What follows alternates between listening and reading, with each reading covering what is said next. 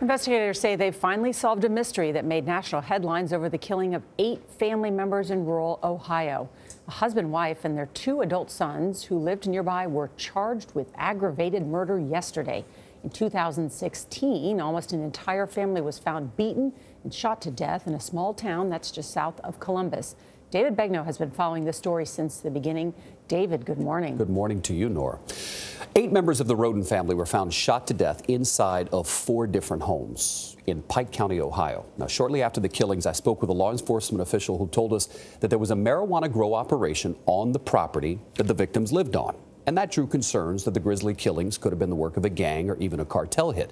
But yesterday, when the cops said who the suspects were, people were shocked to find out the suspects are the neighbors. We promised that the day would come when arrests would be made in the Pike County massacres. Today is that day. Ohio's Attorney General Mike DeWine called this investigation into the 2016 murders the longest and most complex in the state's history. Man, gotta tell me what's going on. There's blood all over the house. On the night of April 22nd, 2016, 8 members of the Roden family were killed in 4 separate locations.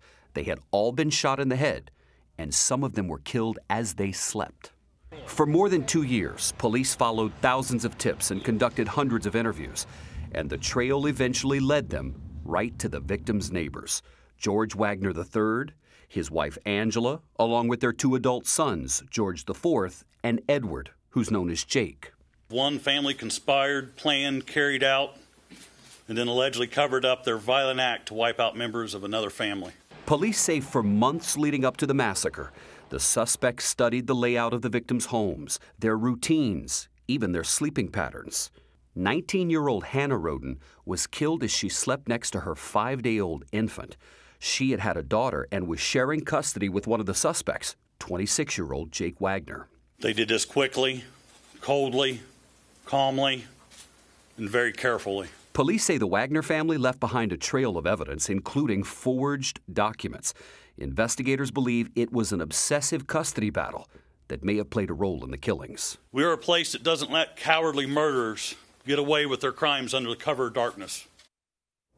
We should point out the suspects moved to Alaska at one point, and they were interviewed by a local news reporter, and they denied being involved at all. But to think about it, I remember that one woman who died, the young woman, was sleeping right next to her newborn baby when she was shot and killed in the head, and the baby was sleeping. And the baby's father is correct. One of the suspects. Bingo.